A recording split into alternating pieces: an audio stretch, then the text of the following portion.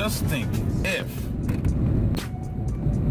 the 2012 Benghazi attack never happened. Now, I want you to stay with me for just a second here. Just think if that attack never happened and Teflon Hillary Clinton had that private email server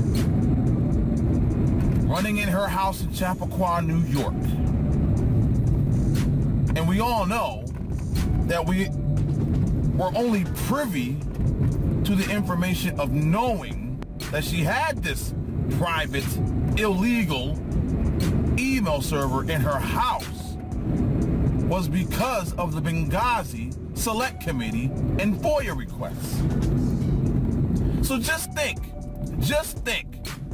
if the 2012 Benghazi attack never happened, we would not know about that illegal private email server. We would not know about all of the complete and utter nonsense that happened during her tenure as Secretary of State.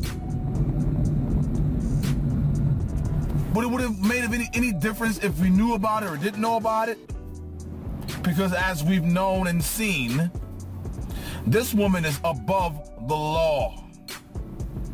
This woman has a stranglehold on the federal government, and it goes all the way up to the executive branch and Barack Hussein Obama. Even though those two entities, the Obamas and the Clintons, can't stand each other, had a contentious battle in 2008, but yet whatever Hillary Clinton wants, Hillary Clinton gets.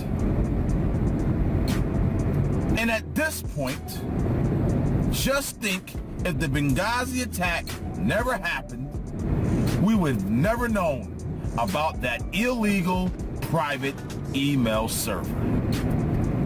God bless. Peace. And you know this, man?